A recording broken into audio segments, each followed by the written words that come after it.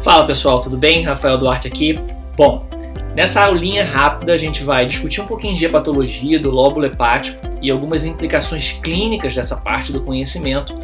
E no final a gente vai passar termo por termo ou palavra por palavra para a gente reforçar a pronúncia correta dessas palavras, tá bom? Então a gente vai aprender medicina e inglês médico ao mesmo tempo. Bom, aqui a gente vê o lóbulo hepático, né? Hepatic lobule. It is a hexagonally arranged structure. In the edges of this hexagonally arranged structure, we can see the portal triad. So this is the portal triad. And the portal triad is composed by a branch of the hepatic artery, a branch of the portal vein, and remember that the portal vein is responsible for 75% of blood supply of the liver. And we see the bile duct. So this is the portal triad. So the blood from the hepatic artery and the portal vein, they flow through the sinusoids. Remember that the sinusoids,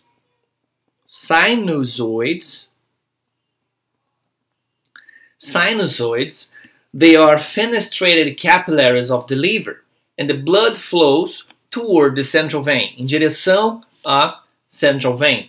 And the central vein will compose the hepatic vein, and then will drain into the IVC, inferior vena cava, okay, IVC. Later on, in a lecture of portal hypertension, we're going to discuss the importance of the sinusoids, and we're going to see that the portal hypertension can be prehepatic, intrahepatic, and the intrahepatic can be divided in pre-sinusoidal, intrasinusoidal, and post-sinusoidal, and the portal hypertension can even be post-hepatic, okay?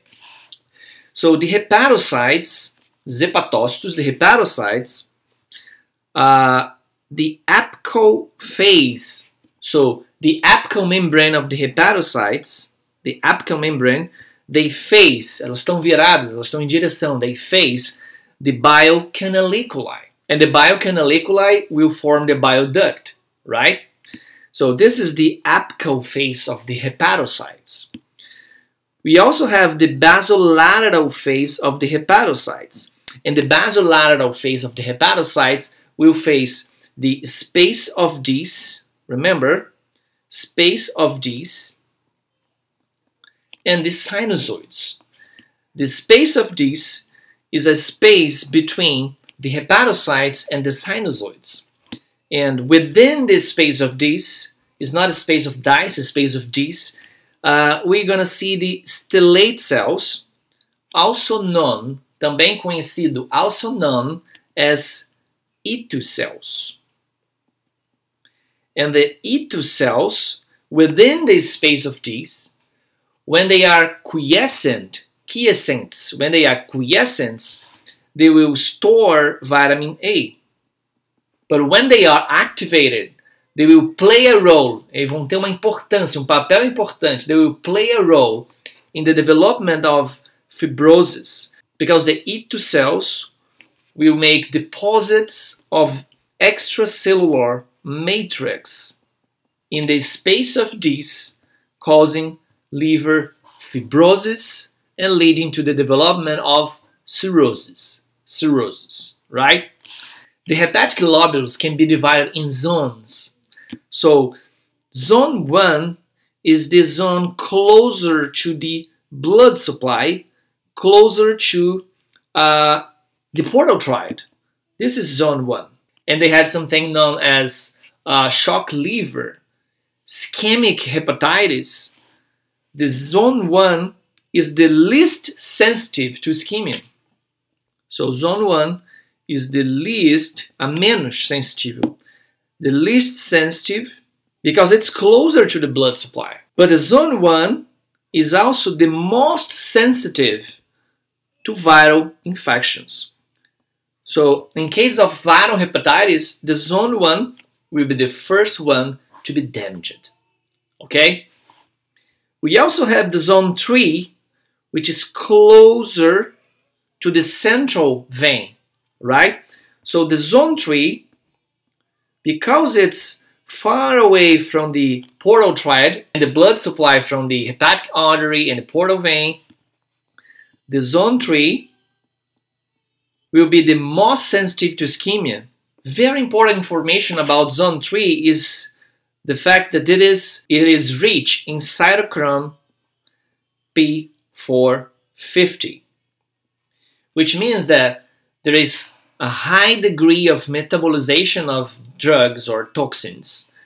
So in case of ethanol intoxication or acetaminophen or Tylenol intoxication, there will be a higher amount of metabolites or toxic metabolites in the zone 3, which will make the zone 3 the most damaged in case of ethanol intoxication, Tylenol, acetaminophen intoxication, halothane. We don't use halothane anymore, but some sort of toxins that needs to be metabolized first.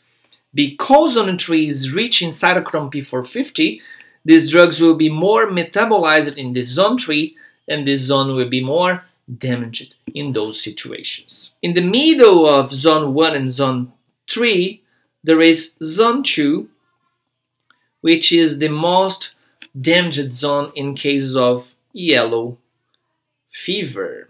So now let's go over the words and expressions to train our pronunciation, okay? So, lobules, triad,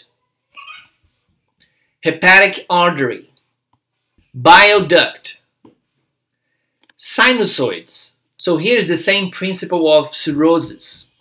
We're gonna pronounce this S here. Em português a gente pronuncia esse S como Z, né? Sinusoide. E a gente meio que coloca um acento agudo aqui no O. Então, sinusoide. Mas em inglês, esse O vai ter um som de O em vez de O.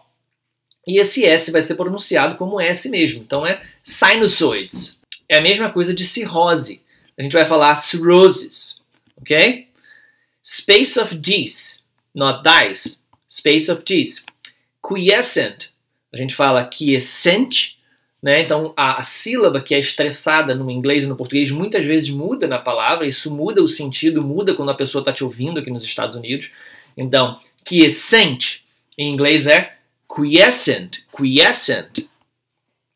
Matrix. E aqui o mesmo raciocínio de sinusoids, cirrhosis and fibrosis.